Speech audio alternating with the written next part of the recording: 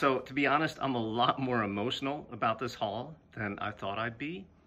I've heard about this for going on 20 years now, that this is going to happen.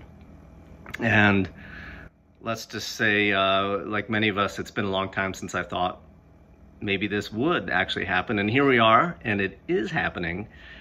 And I know what's going to happen next weekend. I'm going to sit down, I'm going to hear this full powerhouse sound by this orchestra, and I'm just going to have to try not to cry.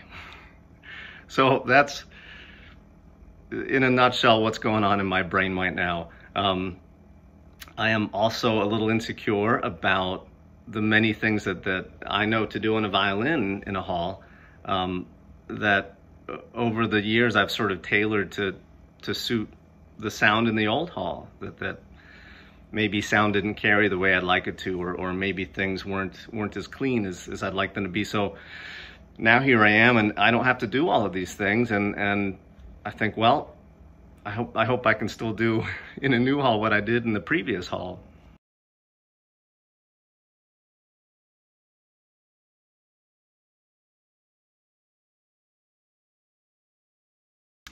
Well, two things. One isn't really related to the hall, because it's been so long since I feel like I've played with these people, and I miss my friends, and I just want to see people again. Outside of that, there's one really concrete thing, and I think this applies to most of us on stage. We'd just like to have a shell. And I know that for years, we've all gotten tired of looking up and knowing that the sound we make is mostly disappearing. About 90% of what I've done simply goes straight up and it's gone. And that won't be the case now. And so that's going to be a little overwhelming as well for me. I'm going to look up, I'm going to see this beautiful ornate wood thing. I'm going to know that what I do bounces off of it. And so I'm looking forward to that.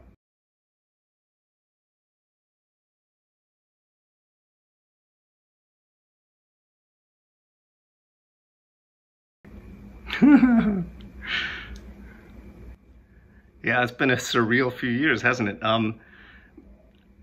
You know, I think I've realized how shy I actually am lately, and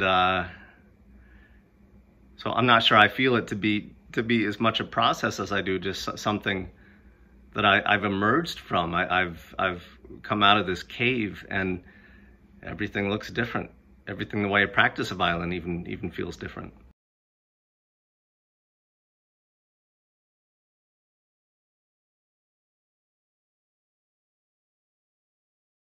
So for years I had a bit of a tradition backstage.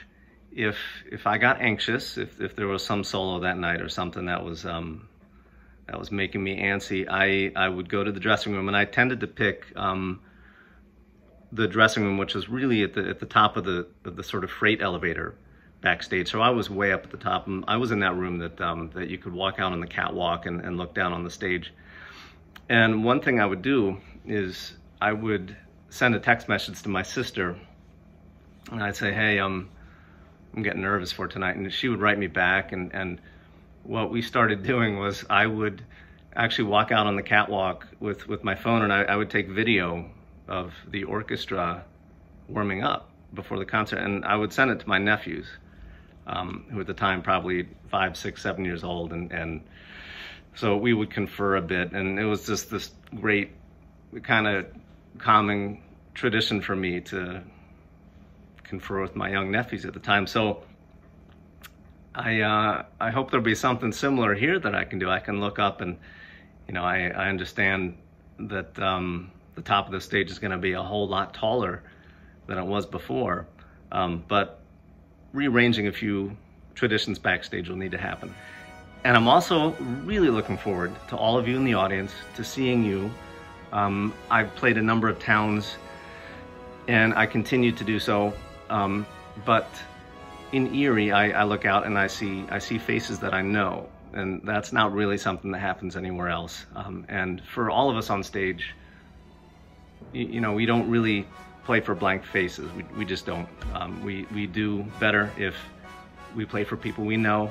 And in the case of Erie, these are people that include all of you that we are absolutely grateful to have around. Thank you for everything that you've done over the past few years to make this possible. And I hope all of you are well. I'm looking forward to seeing you next weekend.